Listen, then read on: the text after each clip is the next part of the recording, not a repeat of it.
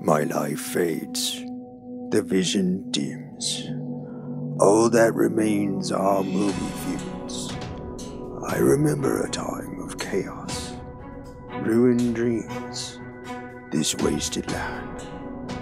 But most of all, I remember a critic, the man we call Adam, a man haunted by the demons of his past, a man who wandered into the wasteland.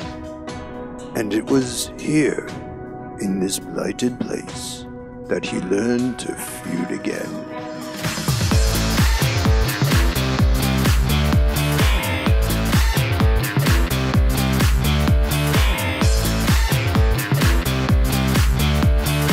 I like Tom Hardy. I think he's a terrifically ranged actor. Do I think he did a better job as Mad Max than Mel Gibson? No, not in the slightest. Tom certainly looked the part of the young Gibson, but he didn't give off the same vibes. That and his voice was all over the place, a few times going straight up Bane mode. It doesn't help that he had a goddamn mask on for most of the movie again. You know, hope is a mistake.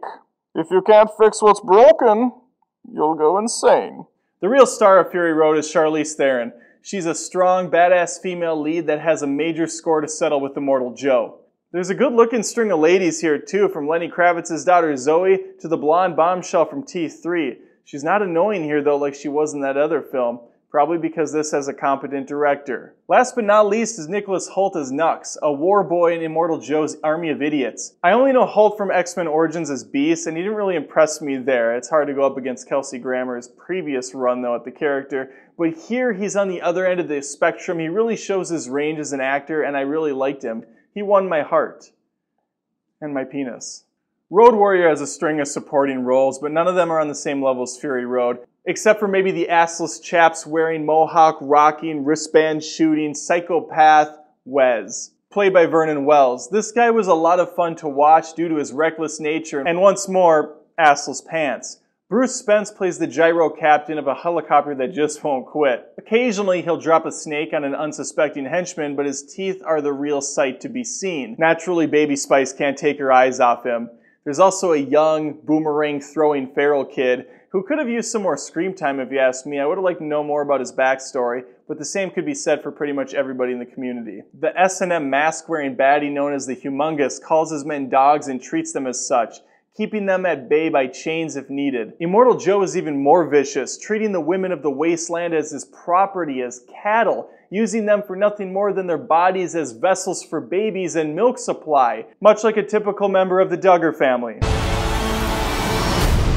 On the surface, it's paper thin, but both these stories have more plot than meets the eye. The lack of dialogue forces the viewer to draw upon the visuals and subtle touches brought forth in the cinematography. In Road Warrior, Max is much more weathered than the end of the first installment. He has a dog companion to keep him from going insane. He wants to be a recluse, but he can't fully commit to it because he's not fully gone yet. As much as he tries, trouble falls at his feet, and our reluctant hero has to save the day the only way he knows how, by putting his life on the line. This same drifter shows up years later in Fury Road, now much more detached from everybody else. He's having visions of the people he's lost and disappointed over the years, such as his wife and kids. I have these visions already on a daily basis, and my family's still alive, but I'm dead to them.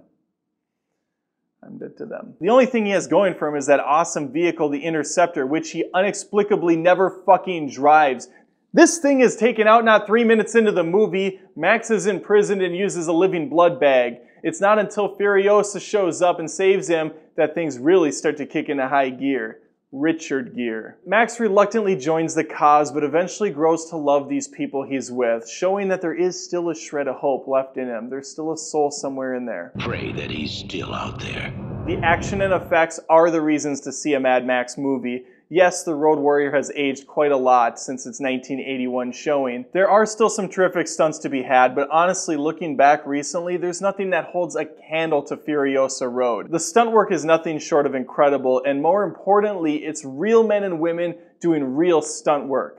There is plenty of CGI at play, but it takes the Game of Thrones approach, using it for practical things like painting in backgrounds and additional character placement. There are some violent and intense scenes in Road Warrior that have stayed with me all these years later, such as the rape that's shot from a distance, and our protagonist is helpless to even save this woman, watching instead through the binoculars as the horror unfolds.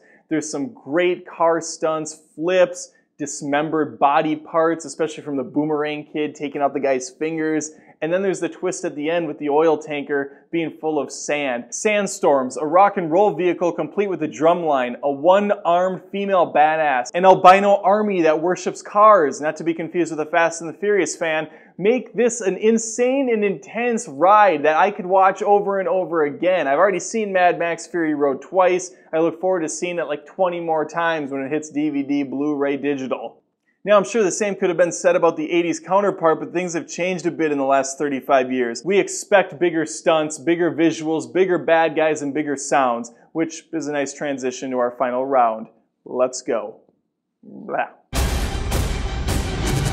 Great music can turn a mundane movie into something special. Fortunately, Road Warrior was already fantastic, so the score made it even better. Brian May returned to the sequel and brought with him a much larger array of instruments. Big orchestrational numbers were put into play, complete with booming cellos and bass sounds. Physical sounds don't match that, though. The feral kid throwing his boomerang sounds like something out of Looney Tunes. Wile E. Coyote getting something out of his arsenal. Miller switched it up for Fury Road and turned to Junkie XL to score the new installment. Nothing screams credibility quite like the name Junkie XL. The movie's a goddamn madhouse, and the music reflects that with screaming guitars, pummeling drums, and an all-around frantic sound that keeps you on the edge of your seat from beginning to end. Mad Max Fury Road is a kick in the vagina Hollywood desperately needed, and coming out not too long after John Wick is a good sign of things to come, especially when both movies already have sequels announced. Much like the settings of the movie, Hollywood itself has turned into a wasteland of reboots, prequels, and bookended sequels that serve no purpose. Yes, Mad Max itself is a sequel, but it's one with passion and soul, a solid script, and you can tell there was a lot of energy put into it. It's got fire in its belly. Something that's just been missing lately, where everything else feels like it's put off of an expensive conveyor belt with $200 million budgets and nothing else to its name. Let me know your thoughts on these two flicks in the comments and vote for the winner. Please check out Feud Nation on Patreon to get further show ideas funded. After all, I'm just trying to find my place in this vast dumping ground simply known as YouTube. Max and I were not all that different. I mean, besides his smoldering good looks, devil-may-care attitude, physical stature, heroic nature, we're basically the same person. More than just reviews, this is Movie Feuds. I'm leaving. Witness me!